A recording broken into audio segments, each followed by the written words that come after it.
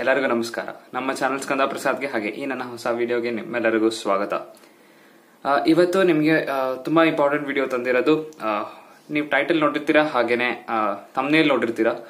B.Tech ಮತ್ತೆ BCA ನ ನಾವು ಇವತ್ತು ಕಂಪ್ಯಾರಿಸನ್ ಮಾಡ್ತೀವಿ. ಕಂಪ್ಯಾರಿಸನ್ ಅಂತಾರ ಹೆಂಗೆ ಅಂತಂದ್ರೆ ಎರಡರದ್ದು ಪ್ರೋಸ್ ಅಂಡ್ ಕಾನ್ಸ್, ಏನ್ ಆಪರ್ಚುನಿಟಿ ಸಿಗುತ್ತೆ, ಹೆಂಗೆ ಕೋರ್ಸ್ ಕರಿಕ್ಯುಲಮ್ ಇರುತ್ತೆ, ಏನೇನ್ ಅಂದ್ರೆ ಓದ್ತಿರೋ ಅದರಲ್ಲಿ ಫೀಲ್ಡ್ ಹೆಂಗಿರುತ್ತೆ, ಅದರಲ್ಲಿ ಏನ್ ಡಿಫರೆನ್ಸಸ್ ಇದೆ, ಏನ್ ಸಿಮಿಲಾರಿಟೀಸ್ ಇದೆ, ಅದನ್ನೆಲ್ಲ ಎಷ್ಟಾಗುತ್ತೆ ಅಷ್ಟು ಜನರಲ್ ಆಗಿ ಮಾತಾಡೋಣ. ನಿಮ್ಗೆ ಒಂಥರ ಕ್ಲಾರಿಟಿ ಬರಬೇಕು ಅಂದ್ರೆ ಎರಡರಲ್ಲೂ ಏನ್ ಡಿಫರೆನ್ಸ್ ಇದೆ, ಏನ್ ಸಿಮಿಲಾರಿಟೀಸ್ ಇದೆ. ನಿಮ್ಗೆ ಯಾವ್ದು ಅಕಸ್ಮಾತ್ ನಿಮ್ಗೆ ಕನ್ಫ್ಯೂಷನ್ ಇದ್ರೆ, ಅಕಸ್ಮಾತ್ B.Tech CSE ಮಾಡಬೇಕು. B.Tech CSE ಅಂತಂದ್ರೆ bachelor of technology in computer science and engineering, CSE ಅಂತ ಹೇಳ್ತಾರೆ. ಹಾಗೆ BC ಅಂತಂದ್ರೆ ಬ್ಯಾಚುಲರ್ ಆಫ್ ಕಂಪ್ಯೂಟರ್ ಅಪ್ಲಿಕೇಶನ್ಸ್ ಅಂತ ಹೇಳ್ತಾರೆ. ಐ ಥಿಂಕ್ ಇದು ನಿಮಗೆ ಗೊತ್ತಿರುತ್ತೆ. ಸೊ ಇದ್ರ ಬಗ್ಗೆ ಇವತ್ತು ನಾವು ಮಾತಾಡೋಕ್ಕಿಂತ ಮುಂಚೆ ಲೈಕ್ ಮತ್ತೆ ಶೇರ್ ಮಾಡಿ ಈ ವಿಡಿಯೋನ, ಹಾಗೆ ಸಬ್ಸ್ಕ್ರೈಬ್ ಕೂಡ ಮಾಡಿ. ಇನ್ನೂ ಮಾಡಿಲ್ಲ ಅಂತಂದ್ರೆ ಬೆಲ್ ಐಕನ್ ಒತ್ತಿ, ಸೊ ದಟ್ ಫಸ್ಟ್ ನೋಟಿಫಿಕೇಶನ್ ನಾನು ಹೊಸ ವಿಡಿಯೋ ಹಾಕಿದಾಗ ನಿಮ್ಗೆ ಬರ್ಲಿ. ಸೊ ಶುರು ಮಾಡೋಣ. ಫಸ್ಟ್ ಆಫ್ ಆಲ್, ತುಂಬಾ ಎರಡು very different streams. Actually it is not ಏನಂತಾರೆ, it is not healthy discussion to compare both of them. Compare ಮಾಡಬಾರ್ದು ಎರಡು ಡಿಫ್ರೆಂಟ್ ಕೋರ್ಸಸ್. ನಾವು ಎರಡು ಸಿಮಿಲರ್ ಅಂತ ಇದ್ರೆ ಅವಾಗ ಏನೋ ಒಂಚೂರು ಕಂಪ್ಯಾರಿಸನ್ ಮಾಡಬಹುದು. But ಎರಡರದ್ದು complete application level different, course curriculum different, ಎಲ್ಲ ಡಿಫ್ರೆಂಟ್ ಇರ್ಬೇಕಾದ್ರೆ ಕಂಪ್ಯಾರಿಸನ್ ಮಾಡೋದ್ರಲ್ಲಿ ಇದಿಲ್ಲ. ಬಟ್ ಏನಿದೆ, ನಾವೇನ್ ಮಾಡ್ತೀವಿ, ಎರಡರದ್ದು ಲಿಸ್ಟ್ ಮಾಡ್ತೀವಿ. ಅದೊಂಥರ ತಾನಾಗೆ ಕಂಪ್ಯಾರಿಸನ್ ಅಂತ ನಿಮ್ಗೆ ಅನ್ಸುತ್ತೆ ಅಷ್ಟೇ. ಫಸ್ಟ್ ಆಫ್ ಆಲ್ BCA ಬಗ್ಗೆ ಮಾತಾಡೋಣ. ಫಸ್ಟ್ BCA ನಲ್ಲಿ ಏನಂತಂದ್ರೆ ನಿಮ್ಗೆ ಕೋರ್ಸ್ ಕರಿಕ್ಯುಲಮ್ ಅಲ್ಲಿ ನಿಮ್ಗೆ ಸಾಫ್ಟ್ವೇರ್ ಡಿಸೈನಿಂಗ್ ಇರುತ್ತೆ, ಹಾಗೆ ಡೇಟಾ ಬೇಸ್ ಮ್ಯಾನೇಜ್ಮೆಂಟ್ ಸಿಸ್ಟಮ್ಸ್ ಅಂತ ಹೇಳ್ತಾರೆ, DBMS ಅಂತ ಹೇಳ್ತಾರೆ. ಸೊ ಅದ್ರ ಬಗ್ಗೆ ಜಾಸ್ತಿ ಇರುತ್ತೆ ನಿಮ್ಗೆ. ಹಾಗೆ C++, ಜಾವಾ ಅಂತ ಪ್ರೋಗ್ರಾಮಿಂಗ್ ಲ್ಯಾಂಗ್ವೇಜಸ್ ಹೇಳ್ಕೊಡ್ತಾರೆ, HTML ಈ ತರ. ಅಂದ್ರೆ ಕಂಪ್ಯೂಟರ್ದು ಅಪ್ಲಿಕೇಶನ್, ನೀವು ಏನೇನ್ ಸಾಫ್ಟ್ವೇರ್ ಯೂಸ್ ಮಾಡ್ಕೊಂಡು ಅದನ್ನ ಏನೇ ಅಪ್ಲೈ ಮಾಡ್ಬಿಟ್ಟು ಏನೇನ್ ಇದ್ ಮಾಡಕ್ಕಾಗುತ್ತೆ, ಅಪ್ಲಿಕೇಶನ್ ಆಫ್ ಕಂಪ್ಯೂಟರ್ಸ್ ಮೋಸ್ಟ್ಲಿ ಇರುತ್ತೆ ಅಂತ. ಅದು ನಿಮ್ಗೆ ಕೋರ್ಸ್ ನೇಮ್ ಅಲ್ಲೇ ಗೊತ್ತಾಗುತ್ತೆ, ಬ್ಯಾಚುಲರ್ ಆಫ್ ಕಂಪ್ಯೂಟರ್ ಅಪ್ಲಿಕೇಶನ್ಸ್ ಅಂತ. ಅಂದ್ರೆ ಇರೋ ಸಾಫ್ಟ್ವೇರ್ ನ ಹೆಂಗೆ ಯೂಸ್ ಮಾಡೋದು, ಹೆಂಗೆ ಅದರಿಂದ ಇದ್ ಮಾಡೋದು ಅಂತ. ಫಾರ್ ಎಕ್ಸಾಂಪಲ್ ಅಂದ್ರೆ ಹೆಂಗ್ ಹೇಳೋದು, IT ಇಂಡಸ್ಟ್ರೀಸ್ಗೆ ನಿಮ್ಗೆ mostly IT industries entry level jobs ಅಂತ ಹೇಳ್ತಾರೆ. ಅಂದ್ರೆ ಡೇಟಾ ಎಂಟ್ರಿ ಮಾಡೋದು, ಸ್ವಲ್ಪ ಎಕ್ಸೆಲ್ ಶೀಟ್ ಯೂಸ್ ಮಾಡೋದು. ಸೊ ಅಂತ ಫ್ರೆಶರ್ಸ್ಗೆ ಆ ತರ ಜಾಬ್ಸ್ ಕೊಡ್ತಾರೆ ಇಫ್ ಬರೀ BCA ಮಾಡಿದ್ರೆ. ಸೊ ಅದು ಬೇಸಿಕ್ ಲೆವೆಲ್ ಎಕ್ಸಾಂಪಲ್ ಅಂತ ಹೇಳ್ಬೋದು. ಈ ತರ ಜಾಬ್ಸ್ ನಿಮ್ಗೆ ಸಿಗುತ್ತೆ. ಸೊ ಅಕಸ್ಮಾತ್ ನಿಮ್ ಸ್ಕಿಲ್ಸ್ ಎಕ್ಸೆಪ್ಷನಲಿ ಚೆನ್ನಾಗಿದೆ, ಸ್ಕಿಲ್ ಸೆಟ್ ತುಂಬಾ ಚೆನ್ನಾಗಿ ಡೆವಲಪ್ ಮಾಡಿದ್ದೀರಾ ಅಂತಂದ್ರೆ ನಿಮ್ಗೆ ಇನ್ನೂ ಒಳ್ಳೆ ಪ್ಯಾಕೇಜ್ ಇರೋಂತ ಜಾಬ್ಸ್ ಸಿಗುತ್ತೆ. But in general ಫ್ರೆಶರ್ಸ್ಗೆ if job ಸಿಗ್ತಿದೆ ಅಂತಂದ್ರೆ ಈ ತರ ಸಿಗಬಹುದು, BCA ಆಗ್ತಿದಂಗೆನೆ. ನೆಕ್ಸ್ಟ್ ಕೋರ್ಸ್ ಕರಿಕ್ಯುಲಮ್ ಬಗ್ಗೆ ಮಾತಾಡೋಣ ಅಂತಂದ್ರೆ it is a 3-year course. 3 years ಅಂದ್ರೆ 6 ಸೆಮಿಸ್ಟರ್ ವೈಸ್ ಇದು ಇರುತ್ತೆ. ಸೊ 6 ಸೆಮಿಸ್ಟರ್ಸ್ ಇನ್ 3 years, per year 2 semesters obviously. So ಈ ತರ ನಿಮ್ಗೆ ಕೋರ್ಸ್ ಸ್ಪ್ರೆಡ್ ಆಗಿರುತ್ತೆ across 3 years. Appreciable blend of theory and ಪ್ರಾಕ್ಟಿಕಲಿಟಿ ಇರುತ್ತೆ. ಅಂದ್ರೆ ಥಿಯರಿನ ಒಂದ್ ಸ್ವಲ್ಪ ಇರುತ್ತೆ, ಪ್ರಾಕ್ಟಿಕಲ್ ಆಗಿ ನಿಮ್ಗೆ ಕಂಪ್ಯೂಟರ್ ಮೇಲೆ ಮಾಡಿಸ್ತಾರೆ, ಪ್ರಾಕ್ಟಿಕಲ್ ಆಗಿ ನಿಮ್ಗೆ ಎಲ್ಲ ಹೇಳ್ಕೊಡೋದು. ಸೊ ಎರಡರದ್ದು ಒಂಥರ ಪ್ರಪೋರ್ಷನೇಟ್ ಆಗಿ ಮಿಕ್ಸ್ಚರ್ ಇದ್ದೇ ಇರುತ್ತೆ. ಹಾರ್ಡ್ವೇರ್ ಏನು ರಿಲೇಟೆಡ್ ಸಿಲೆಬಸ್ ಇರೋದಿಲ್ಲ. ಅಂದ್ರೆ ಹೌ ಎಕ್ಸಾಕ್ಟ್ಲಿ ಇದು ಏನಂತಾರೆ, ಕಂಪ್ಯೂಟರ್ ಹೆಂಗ್ ವರ್ಕ್ ಆಗುತ್ತೆ ಅದ್ರದ್ದು ಬೇಸಿಕ್. ಅಂದ್ರೆ ನೀವು ಡೆಪ್ತ್ ಅಲ್ಲಿ ಹೋದ್ರೆ ಕಂಪ್ಯೂಟರ್ ಆರ್ಗನೈಸೇಷನ್ ಆತರ ಎಲ್ಲ ಇರುತ್ತೆ. ಸೊ ಅದರಲ್ಲಿ ಜಾಸ್ತಿ ಹೇಳ್ಕೊಡೋದಿಲ್ಲ. ಅಂದ್ರೆ ಹೌದು ಕಂಪ್ಯೂಟರ್ ವರ್ಕ್ಸ್, ಟೆಕ್ನಿಕಲ್ ಆಸ್ಪೆಕ್ಟ್ಸ್ ಗೆ ಜಾಸ್ತಿ ಹೋಗೋದಿಲ್ಲ BCA ಕೋರ್ಸ್ ಅಲ್ಲಿ. ಹಾಗೆ ಇನ್ನೊಂದು ಅಡ್ವಾಂಟೇಜ್ ಏನಂತಂದ್ರೆ BCA ಮಾಡಿದ್ರೆ you will save 1 year worth of time, because it is a 3-year course, virus B.Tech is 4-year course. ಅದ್ರ ಬಗ್ಗೆ ನಾನು ಮುಂದೆ ಹೇಳ್ತೀನಿ. ಸೊ ಇದು 1 year ನೀವು ಕಮ್ಮಿ ಪೇ ಮಾಡ್ತೀರಾ, B.Tech ಗಿಂತ ಕಮ್ಮಿ ಫೀ ಪೇ ಮಾಡ್ತೀರಾ, ಕಮ್ಮಿ ಟೈಮಲ್ಲಿ ನೀವು ನಿಮ್ಮ ಗ್ರಾಜುಯೇಷನ್ ಅಂದ್ರೆ ಅಂಡರ್ ಗ್ರಾಜುಯೇಟ್ ಮುಗಿಸ್ತೀರಾ. ಸೊ ಎಲ್ಲ ಕಮ್ಮಿ ಅಂದ್ರೆ -1 year ಅಲ್ಲಿ ನಿಮ್ದೆಲ್ಲ ಆಗೋಗಿರುತ್ತೆ. ಅಕಸ್ಮಾತ್ ಬೇರೆ ಕಡೆ ಎಲ್ಲಾರು ಹೋಗ್ತಿದೆ, ಅಕಾಮಿಡೇಷನ್ಸ್ ಎಲ್ಲ ನೀವು 1 year worth extra pay ಮಾಡ್ಬೇಕಾಗ್ತಿತ್ತು B.Tech CSE ನಲ್ಲಿ. ಬಟ್ ಇಲ್ಲಿ ಅದು ಮಾಡೋ ಹಂಗಿಲ್ಲ. ಸೊ ಇದೊಂದು ಪ್ಲಸ್ ಪಾಯಿಂಟ್ BCA ಮಾಡಿದ್ರೆ. ನೆಕ್ಸ್ಟ್ ಅದೇ ಅಪ್ಲಿಕೇಶನ್ಸ್ ಆಫ್ ಕಂಪ್ಯೂಟರ್ ಬಗ್ಗೆ ನಿಮ್ಗೆ ಜಾಸ್ತಿ ಇರುತ್ತೆ. ಬಿಟ್ರೆ it is always beneficial to do BCA plus MCA. Next MCA ಅಂತಂದ್ರೆ ಮಾಸ್ಟರ್ಸ್ ಇನ್ ಕಂಪ್ಯೂಟರ್ ಅಪ್ಲಿಕೇಶನ್ಸ್ ಅಂತ. ಸುಮಾರು ಕಂಪನೀಸ್ ಏನ್ ಟ್ರೀಟ್ ಮಾಡ್ತಾರೆ ಅಂತಂದ್ರೆ, ನೀವು BCA ಪ್ಲಸ್ MCA ಮಾಡಿದ್ರೆ your knowledge is equivalent to a B.Tech CSE ಗೈ ಅಂತ.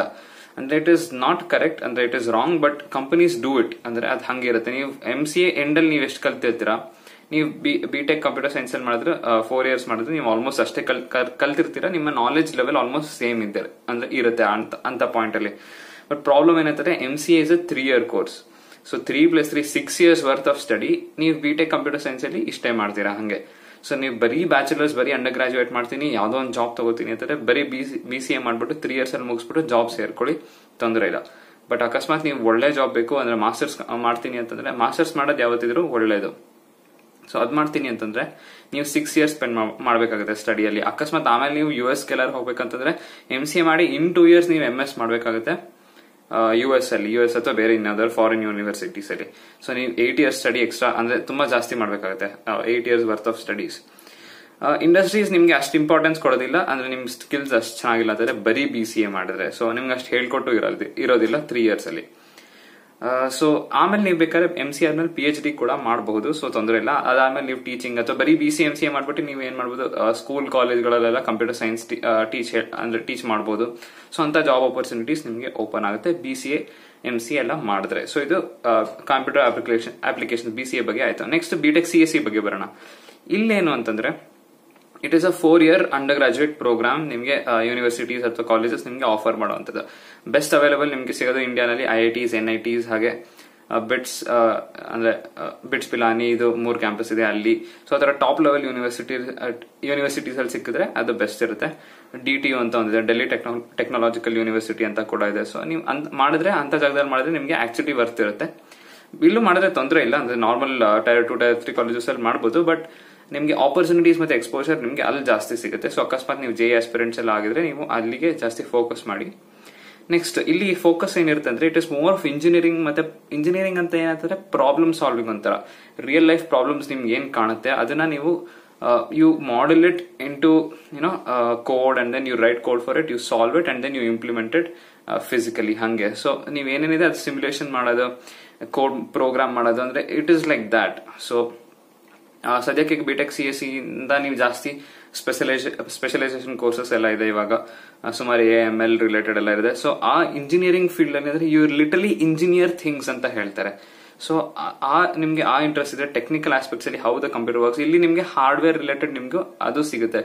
ಲೈಕ್ ಹಾರ್ಡ್ವೇರ್ ಸಬ್ಜೆಕ್ಟ್ಸ್ ಕೂಡ ಇರುತ್ತೆ. ಫಾರ್ ಎಕ್ಸಾಂಪಲ್ ಡಿಜಿಟಲ್ ಎಲೆಕ್ಟ್ರಾನಿಕ್ಸ್ ಇರುತ್ತೆ ನಿಮಗೆ, ಕಂಪ್ಯೂಟರ್ ಆರ್ಗನೈಸೇಷನ್ ಮತ್ತೆ computer architecture. It is like how the computer works, ಅಂದ್ರೆ ನಿಮಗೆ ಬೇಸಿಕ್ ಕಂಪ್ಯೂಟರ್ ನಿಮ್ಗೆ ಏನಿರುತ್ತೆ, ಪ್ರೋಗ್ರಾಮಿಂಗ್ ಯೂನಿಟ್ ಇರುತ್ತೆ, ಅರಿಥಮೆಟಿಕ್ ಲಾಜಿಕ್ ಯೂನಿಟ್ ಇರುತ್ತೆ. So how that works, how ಅಂದ್ರೆ basic for any computer the first most important thing which it does is addition.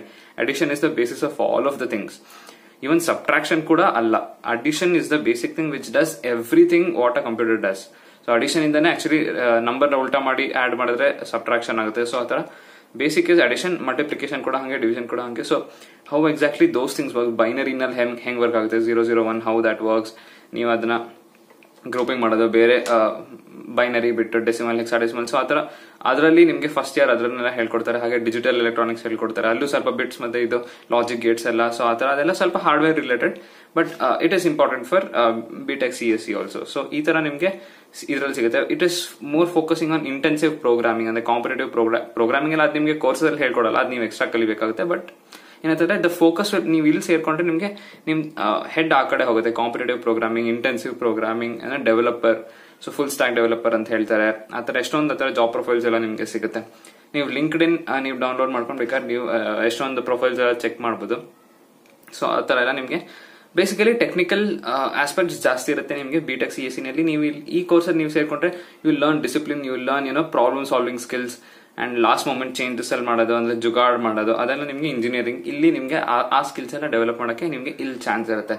So ನೀವು choose ಮಾಡಿ ಎಲ್ಲಿ ಅಂತ. ಬಟ್ ಕಂಪನೀಸ್ ನಿಮ್ಗೆ ಜಾಬ್ ಬೇಕು ಅಂತಂದ್ರೆ 4 years ಆಗ್ತಿದಂಗೆ ನೀವು job, if you are thinking of that, then go for B.Tech CSE. R ಅಂದ್ರೆ ನಿಮ್ಗೆ ಕಂಪ್ಯೂಟರ್ ಅಪ್ಲಿಕೇಶನ್ಸ್, ಅಂದ್ರೆ you want to data entry, ಹಾಗೆ HTML ವೆಬ್ ಪೇಜ್ ಎಲ್ಲ ಇದು ಮಾಡೋದು. So application level of computer, ನೀವು ಸಾಫ್ಟ್ವೇರ್ಸ್ ಎಲ್ಲ ಯೂಸ್ ಮಾಡೋದು ಅಂತ ಇದ್ರಲ್ಲಿ ಹೋಗ್ಬೇಕು ಅಂತಂದ್ರೆ ನೀವು BCA MCA ಮಾಡಿ ಆಮೇಲೆ ಬೇಕಾದ್ರೆ ಅಂದ್ರೆ if you want to go into teaching job you can go through after PhD.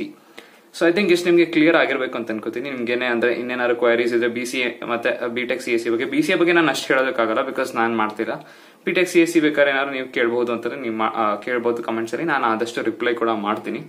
So thank you ಈ ವಿಡಿಯೋ ನೋಡೋದಕ್ಕೆ, ತುಂಬಾ ಥ್ಯಾಂಕ್ಸ್. ಹಾಗೆ ಲೈಕ್ ಮತ್ತೆ ಶೇರ್ ಮಾಡಿ, ಮತ್ತೆ ಹೇಳ್ತಾ ಇದೀನಿ ಸಬ್ಸ್ಕ್ರೈಬ್ ಕೂಡ ಮಾಡಿಲ್ಲ ಅಂತಂದ್ರೆ ಬೆಲ್ ಐಕನ್ ಒತ್ತಿ, ಸೊ ದಟ್ ಫಸ್ಟ್ ನೋಟಿಫಿಕೇಶನ್ ನಿಮ್ಗೆ ಬರಲಿ. Thank you, all the best and good bye.